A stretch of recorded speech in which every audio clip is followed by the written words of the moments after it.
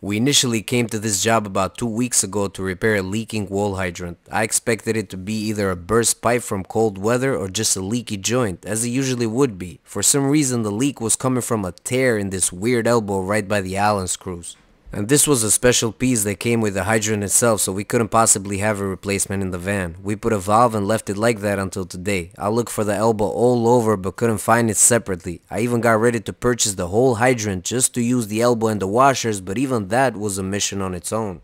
Plus, the bill to the client would have obviously reflected the new hydrant as well, so it would have looked a bit scary, and as you know, scared clients are bad for business. As I was desperately looking for the part online, I came across the spec sheet and noticed in the fine print that a pipe can actually be sweated directly into the hydrant itself without needing the elbow, so I scheduled with the guy today to come take care of it.